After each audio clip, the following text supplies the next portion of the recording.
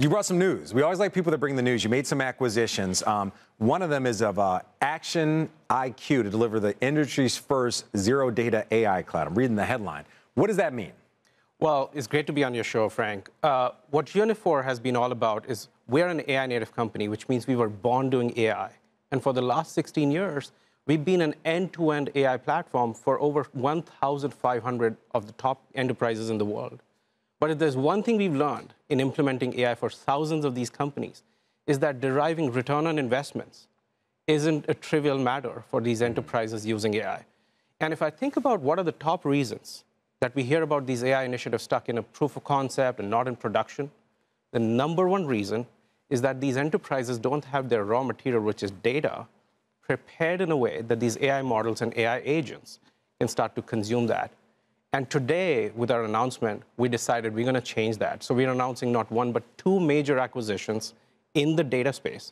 Action IQ, which is headquartered in New York, it's a customer data platform company. And Infoworks.io, which is headquartered in Palo Alto, Silicon Valley, is a data automation company. And with these companies joining our AI platform, we are announcing a zero data AI cloud.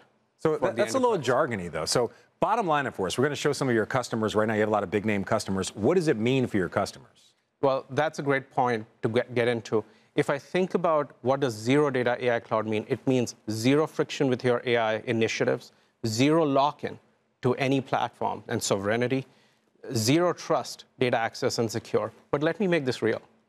Just a few days ago, I was in the boardroom of a major insurer, where after my presentation, the CIO interrupts me and says, Umesh, if your assumption is that I first have to bring all my data in one place to benefit from AI agents, we should meet after 3 years from now, because that's the time it'll take me to clear that hurdle.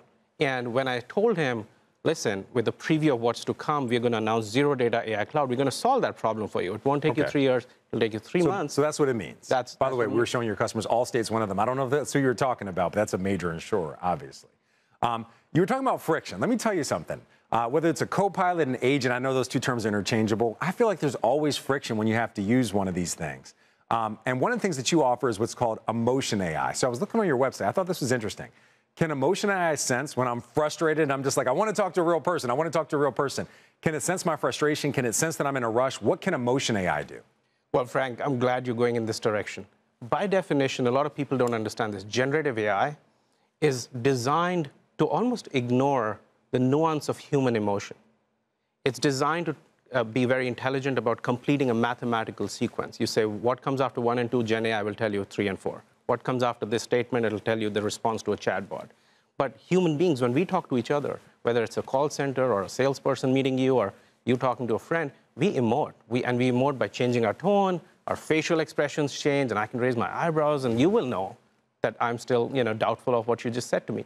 So emotion AI is a set of AI models dedicated, which have been trained by Uniphore, to understand when a human being on a call center call is raising their voice and they're getting really frustrated. Let's get the supervisor involved really quickly, because this is not good for either party. Or if it's a salesperson pitching to you on a Zoom meeting, what does your facial expression tell them? Umesh, I'm laughing because I could have used this yesterday. I had to do something with like an agent yesterday. I got beyond frustrated. So you're clearly right now in a very red hot space. Just to make it clear, you're in the agent co-pilot space, whatever you want to call it. After yesterday, Salesforce's report, a lot of attention on these AI agents. What about your company? It's currently private. Are you thinking about going public? What's the outlook for your company to go public in 2025? Well, Frank, you take me in a very important direction, and clearly it's an important question. We are headquartered in Palo Alto, California, so even by Silicon Valley standards, Uniphore is a late-stage private company. We're a unicorn, and we are ripe for being a pre-IPO candidate. Right now, in this snapshot of time, what I'm really focused on is, especially with today's announcement, Zero Data AI Cloud, we want to continue to deliver value to some of these big enterprises that you flashed on your screen and others. And if we continue to do that, just the way we have in the past, I think as Wall Street becomes more amenable to tech IPOs and as, in the coming months, et cetera, we're going to see a lot of tech companies from Silicon Valley get ready to file their papers. And there'll be a time for Uniphore as well. But right now, I'm getting my team very focused on our customers. Umesh, we got to go. But one other question. New administration coming in, the idea of less regulation, more than likely Lena Khan leaving the FTC. Does that change your view on going public or any other part of your business in a meaningful way? Well, I think it's like everybody else. It's very hard to know yet what the new administration eventually does. There's a lot of sound bites, less regulation, but also tariffs around the world. And all of those have major implications for AI. The good thing is nobody has monopoly on technology. We are a global business. We see usage of AI in 20 different countries. I can tell your viewers right now, US is in the lead in a big way. The whole world is looking at US and Silicon Valley. But we'll have to wait and see what the new administration eventually does. Umesh, we got to leave the conversation there.